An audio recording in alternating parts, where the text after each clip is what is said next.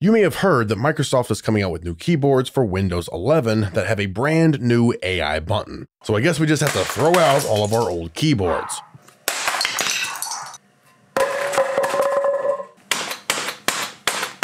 Unless you have something like the Logitech G915, where we can easily program our own AI button.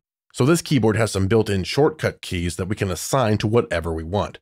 So just like the new keyboards that bring out Copilot with their AI button, we can program the same thing on our G915 using Logitech G Hub.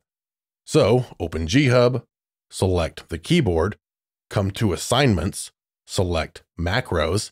Now the keyboard shortcut to open Copilot is Windows C, and that works on any keyboard, but we're going to turn that into a single key. I think I'll use G5. So go to Create New Macro, name it AI or Copilot, whatever you prefer, select No Repeat, click Start Now, choose Record Strokes, press Windows and C, and then release, stop recording, save, and then drag the macro to your key of choice. I'm going to use G5. And that's it. Now when I press G5, the AI side panel opens, and I can ask it whatever I want. I can hit G5 again, and that will close the AI.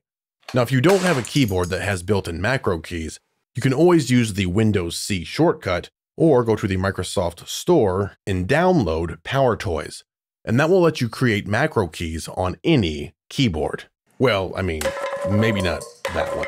So there's no need to wait until the new keyboards are released, and there's no reason to get rid of a keyboard that you already have and like. Simply program your own AI button, and welcome to the future.